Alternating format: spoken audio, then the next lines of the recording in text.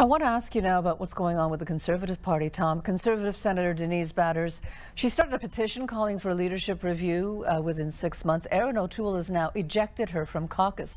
Do you think that was a good move on O'Toole's part? I think it was an absolutely essential move.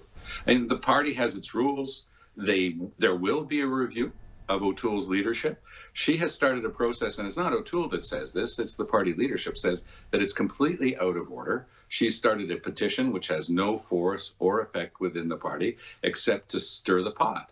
And as a lot of the MPs have been saying, this is not the time. They were elected with a strong number of MPs to be the official opposition, and they want to hold the Trudeau Liberals to account. The economy is changing rapidly with the massive debt that we've incurred during the pandemic. We're starting to see real inflation for the first time in decades. They're going to talk to that. Those are pocketbook issues for the average Canadian. So this is a distraction by somebody. I mean, I've looked at the record. It's very difficult to find anything that Senator Batters has actually ever really accomplished.